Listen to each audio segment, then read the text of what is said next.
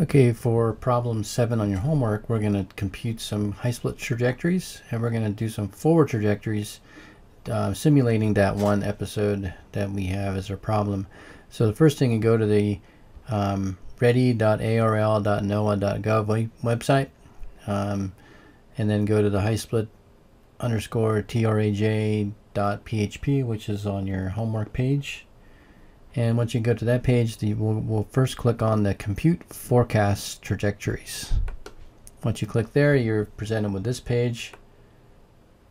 And what you want to do, first we'll do a simple run. We'll do one trajectory, and we'll just do at one location. We'll do one called the normal type of trajectory, which is just one trajectory at a time. Then we'll hit next. And then next is this page is where you specify the meteorology. That's basically the driver for the trajectory model. And we're going to choose at this point the one that's called the HRRR. That is a 3-kilometer forecast model, and it goes out 15 hours in the future. It has meteorology to specify each hour, and it's all over the continental US. So we'll specify that. And since we want to do it from that one location, we'll type it in. We'll make sure and specify the lat long and decimal degrees. We'll specify 32.114, and it's in north latitude, and minus 107.037 in the western hemisphere, which is a negative. And since that's the only thing that we want to specify as a source location, we're done with this page, and we can click on the next button. And then this is where it shows you at the point where you specified the input meteorology, the HRRR. It says, okay, this is what is available right now in terms of forecasts. So I'm doing this in the evening. So there's a 0 UTC meteorology file, and the current one that's available for me right now is the one that's available on November 26th of 2016. So that's the only thing. You can go in the past, but right now I'll say if you want to specify something that's occurring right now, you've got an emergency situation in the evening and you want to be able to run a trajectory. Okay, so let's hit next. And this page is the main page for specifying the model. So this is where we'll be running Hysplit, and it's just based on the top of the page, it tells you what meteorology is available. The current HRRR model has 15 hours of forecast data beginning at November 26th, 2016 at 00 UTC time, which is good. Everything is up to date. So now what we're going to do is, since we want to specify where the smoke plume is going to be heading, we'll want to choose a forward trajectory, which is the default. And the default is using the model, the HRRR input model, as our vertical motion, and that's also the default. So choosing that, and let's say we want to choose. So the event occurred this evening, and it's 2016 November 26th. That's just today that I'm running it, and I want to run it, and this is at UTC time. Remember, this is a UTC, and so I'm going to run that. Say it just occurred a little while ago. The current time is 7 UTC. This is about midnight on the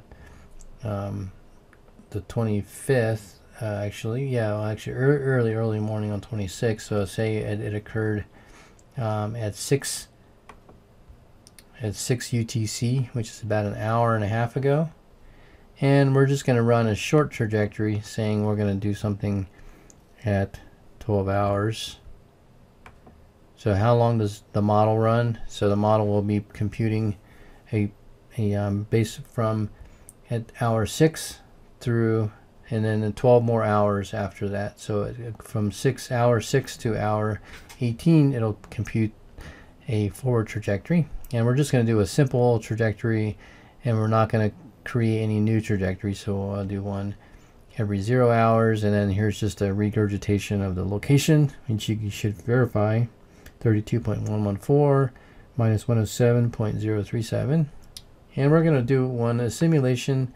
And remember, this is a trajectory model, so it starts at a certain height above the ground, and this is in meters above ground level. AGL is above ground level.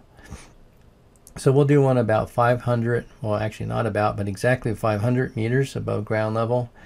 You can also do one at, if you know the actual elevation, you can choose the height and above mean sea level. I don't know what that elevation is there, so I'm just going to choose, let the model decide, and choose one at about 500. So why do I choose 500? Well, I want to choose something that, remember, and this is sort of the in between a winter and a fall, so the mixing height is likely not very deep, and this is going to be a ground level fire, but there may be some very high energy in the fire, so there may be some initial plume rise. So I would say it's a very large fire, so I would say that the plume rise would start about 500 meters, and then the trajectory would start from there. Okay, so you can do other trajectories. You can choose something at 100 meters, or you can do something at 50 meters, and you can definitely play around and do several runs and then compare them. First one we'll do is 500, and then you can always save the output and combine them together in the map. And so that brings us to the next section of this input pages, which is how do you want to display the output of the model. You can say none, won't give you any graphics, or you can choose Google Earth and gives you a KMZ, or show it in the GIS shapefile. What we're going to do first, we're going to do the Google Earth KMZ file first, and we're going to accept all the defaults in the graphics display, and we can always play around and change those. But let's do a simple run now. Basically, we've got a 4 trajectory using the vertical motion of the model, starting at 06 UTC time. It's about an hour and a half ago, and we're going to compute a trajectory that runs 12 hours in the future, and starting at a height of 500 meters above ground level. And that's all we need to specify for the model. And then we'll click request trajectory. And it'll take a few seconds, depending on the how busy the traffic is over in the Air Resource Laboratory in Maryland.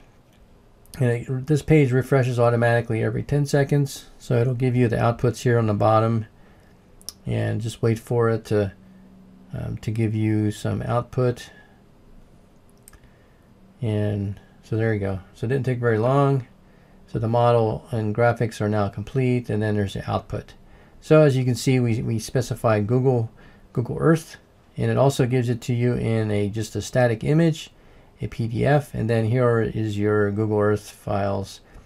And you can also look at the raw model outputs, but let's just look at the simple static image here. And this is basically a map showing the latitude and longitude. So it started here, and this is where the event occurred.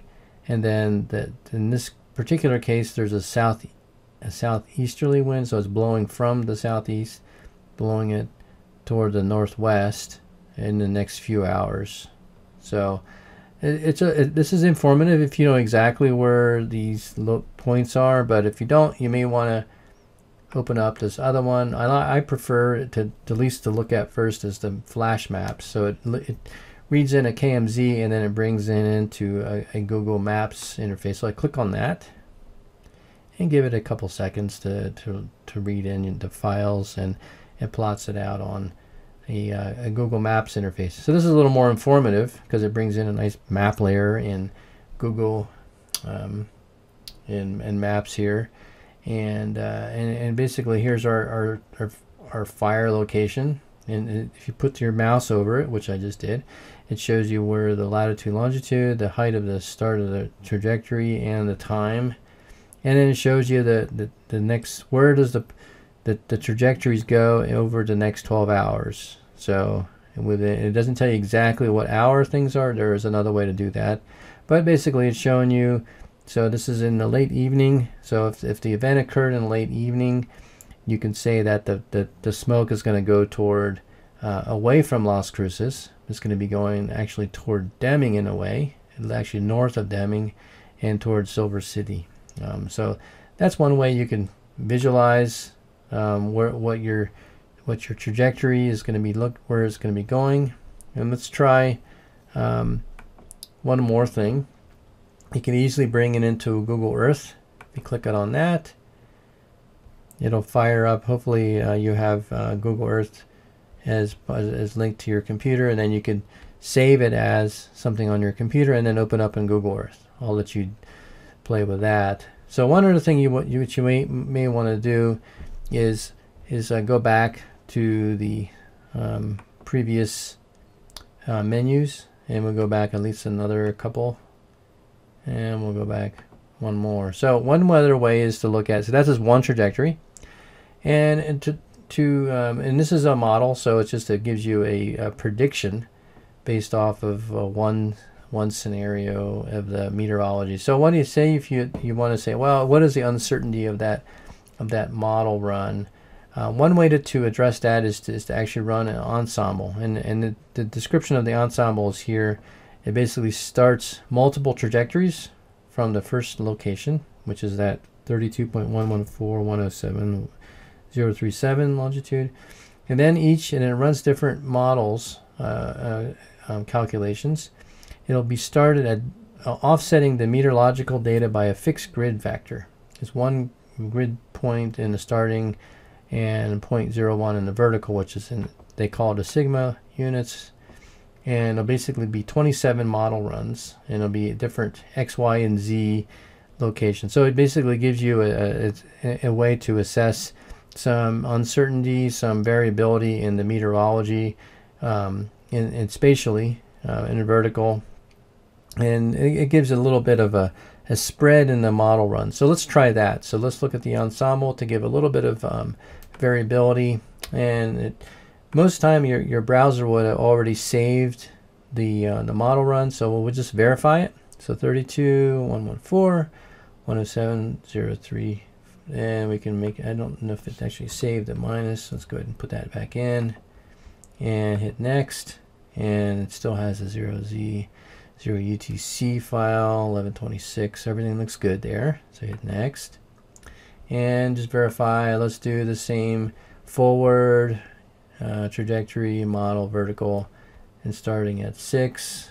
and running it same thing at 12 hours in the future, and at your starting location 500. So everything's the same. We just changed the model to run in an ensemble form, and we'll choose the same thing, Google Earth, and accept all the defaults in the plotting, and hit request. And we wait again for about 20 seconds or so to reload this, and we'll see what the results will be using the ensemble method. And it should be very interesting. Okay, let's look at the static image here. So that gives you a little sense of the variability by changing the model inputs just a little bit.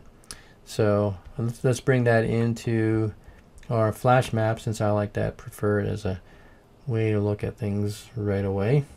So it brings in the Google Earth. So okay, so this was showing that there's a little bit of a variability in the model output from your start location, and that there's a little bit of spread in where the plume may go in the future.